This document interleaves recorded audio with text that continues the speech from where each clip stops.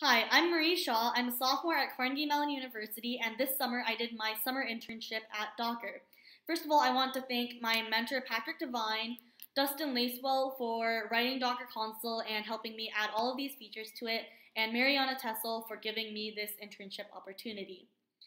So Docker Console is a user interface for Docker. It's a text-based user interface, so based on keystrokes, you can do commands such as start, stop, delete, run, push, and pull with Docker containers and images. And this is really helpful in a variety of situations. For example, if you're working with Docker by SSHing into a VM, for example, Docker Console is really helpful because you can access it from the command line. So now I'd like to show you guys some of the features that I worked on. Okay, so this is what you see when you start up Docker Console. As you can see from the top, there's containers and images, and you can press tab to switch between both of them. The list of containers and images that you see here are basically parallel to what you see when you type in Docker PS or Docker images. So as you can see, here's the list of containers, and here it is shown in Docker Console, and for images, it's the same. So here's the list of images you see when you type in Docker images to the command line, and here's the list of images you see in Docker Console.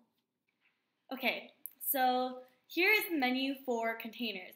So as you can see, there is a list of what commands that you have, what the key bindings are for each of them, and a short description of each one. So now I'm going to show you some of these commands. So the first feature I worked on when I got to Docker was multi-selection. So with Docker Console, you can select multiple containers or images at the same time and do a command on them. So let's select these 3 Ubuntu containers and stop them. This takes them off of the running containers list. So you can toggle to show all the running containers and those that you've exited out of. So these 3 that we exited 0 minutes ago from are the ones that we just stopped. So now that they're exited out of, you can start them back up again. So this takes it back up to the running containers list, as you can see here. And you can also select multiple of them at the same time and delete them. So this is really helpful because when you're working with Docker, a lot of containers tend to pile up, and you exit out of them, you finish working with them, and they just lie there taking up a lot of space. So with Docker Console, you can visually see which containers that you've already exited out of and you don't need anymore, select all of them, and delete them at once. If you had to do this with the Docker command line, this would take a little bit more time, because first of all, you would have to find the ID of the container that you want to delete, get it, and then remove it. And you would have to do this individually for every single container that you want to delete, whereas in Docker Console, it just takes a couple keystrokes and you're done. So next I want to show you my favorite feature with Docker Console, running containers.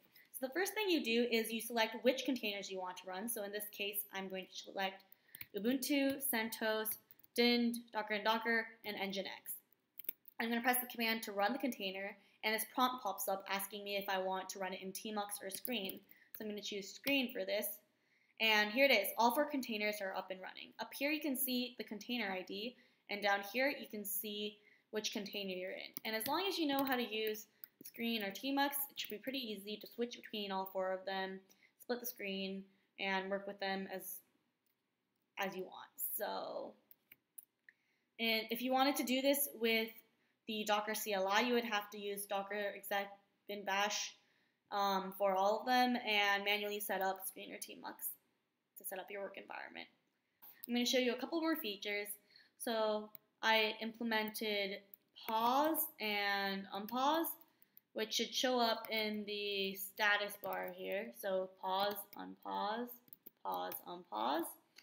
And there's also features like restart and kill, but those are pretty similar to what I've already shown you, so I won't show you those. And I also implemented scrollable pop-ups. So these display information of the containers. So for example, this is changes to the file system, or from the Docker command line would be docker diff. You can scroll up to see it for all of them. You can also do inspect details. So this is docker inspect. And there's also the current running processes on each of these containers as well, which is Docker top. So that's an organized way to show some basic information of containers. Next, you can also rename containers. So if you look here, the name of this container right now is Compassionate Pair, and I can rename it to whatever I want. So let's do Compassionate Docker, and hopefully it should show up. There it is. Okay, so now I'm going to show you how to commit containers.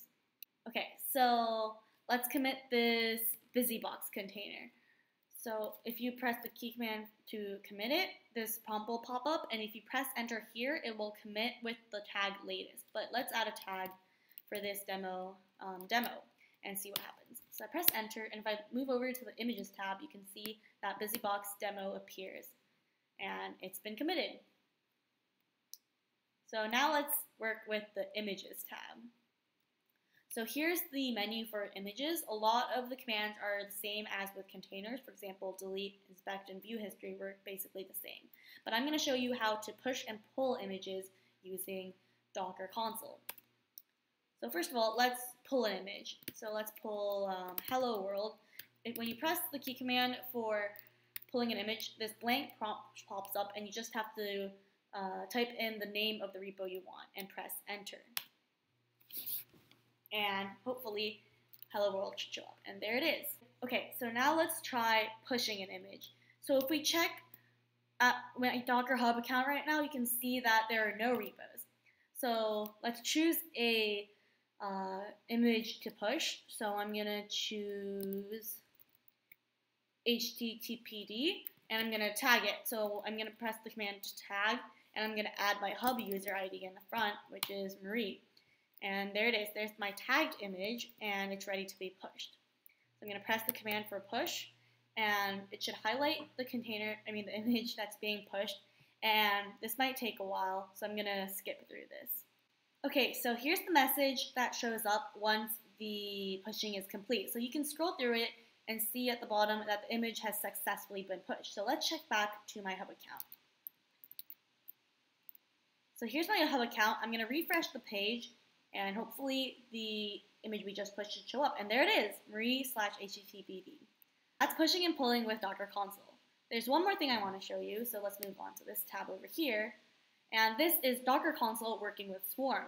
So I set up a little swarm with 2 nodes, as you can see here, and with a couple containers and some images.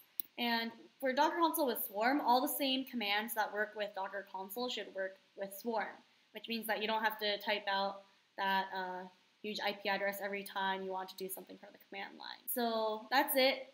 This is Docker Console. I hope you enjoyed my presentation, and thanks for watching. If you have any questions, please email me. And also, all the code for Docker Console is up on GitHub, so you can check out the link below and see the code or add things to it if you want. Thanks. Bye.